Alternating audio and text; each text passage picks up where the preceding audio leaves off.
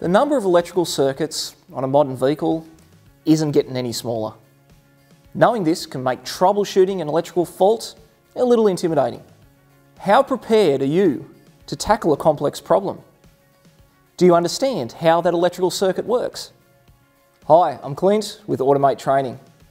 Check out our latest module where I'll show you the 5 elements that every circuit must have.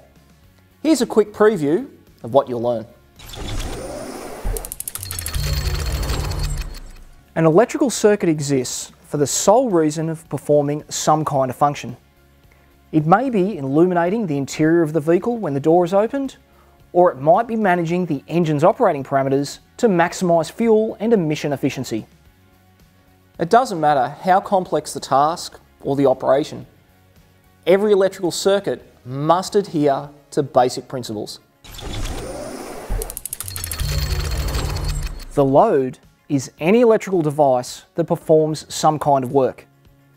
This can be a horn, a fuel injector, a control module, or any of 100 other devices on the car. For the load to work, we need electricity, and that requires adding a few other essential elements to our circuit.